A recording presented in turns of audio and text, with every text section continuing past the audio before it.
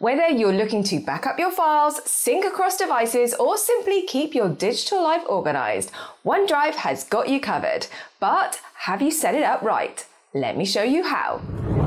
OneDrive is a great option for cloud storage. Whether it's files or photos, you can access all of your stuff across multiple devices. But how do you set it up on your Mac right the first time? Let me show you how. And stick around until the end because I will be sharing some of my pro tips on how to make the most out of OneDrive features. What is OneDrive? Before we jump into the installation, let's quickly talk about what OneDrive actually is. OneDrive is Microsoft's cloud storage service that lets you store files and photos online and access them from anywhere. It's perfect for syncing files across your devices, sharing documents, and ensuring your important files are backed up. Installing OneDrive on your Mac. Alright, let's get OneDrive installed on your Mac. Step 1 is to download the OneDrive app. So go to the App Store and search for OneDrive for the Mac.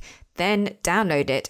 And once it's downloaded, open up the app to start the installation. Once you have it installed, you just need to go to the top and you will see a little cloud icon that is grey. And if you click on that, a window will open asking you to put in your email address.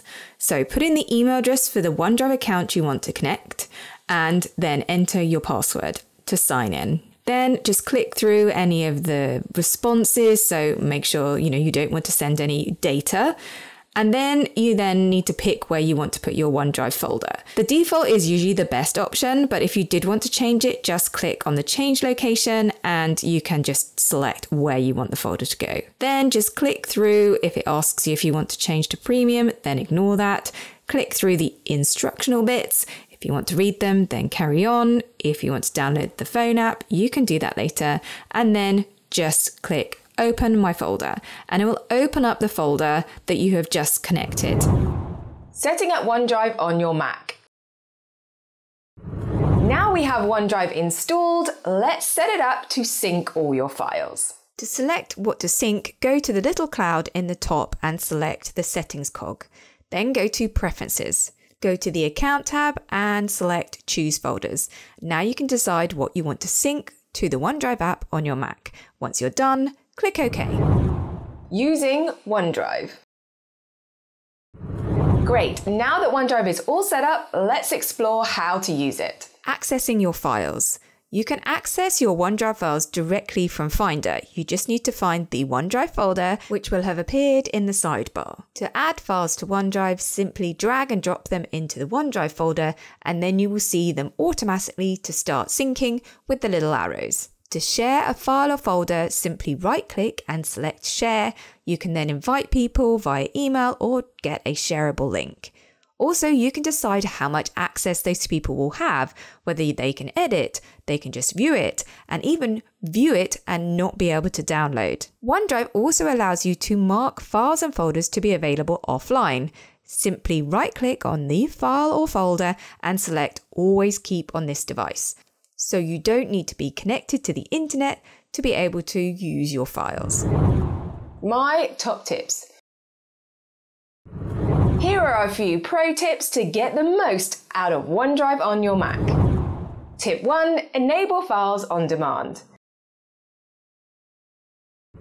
Save space on your Mac by enabling files on demand. This feature keeps your files in the cloud and only downloads them when you need them.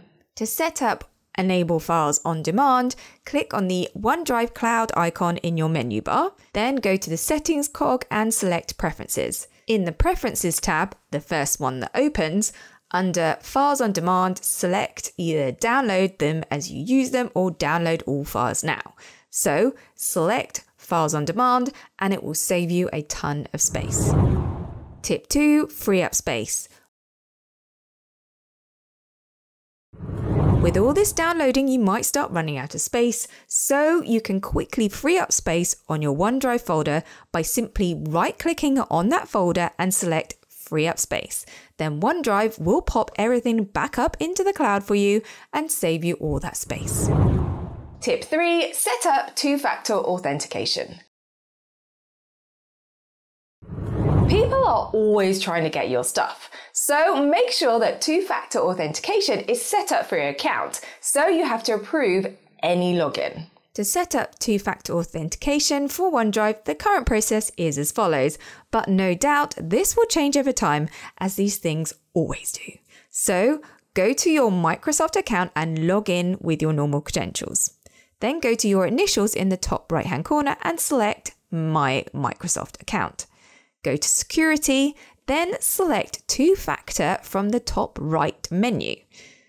Then you have to verify that you are you using either a current email address or a code or whatever you've set up. Once you're in your account, scroll down to the additional security section and select to set up two-step verification. Turn on. Then click Next. Then you have to go over to your phone and download the Microsoft Authenticator app on your phone and log in with the account you're trying to set up. Your phone will probably ask you to go through this verification step again, but once you're in, you can then click Next and you're all set up. Then you will have a recovery code as well that you will need to print out should you ever get stuck. But you are now way safer than you were. And there you have it. Installing and using OneDrive on your Mac is a breeze, and it's a powerful tool to keep your files organized and accessible. But what about setting it up on your phone? Check out this video next to find out how. If you found this video helpful, don't forget to give it a thumbs up and subscribe for more top tips. Have fun rediscovering your memories. I'll see you in my next video.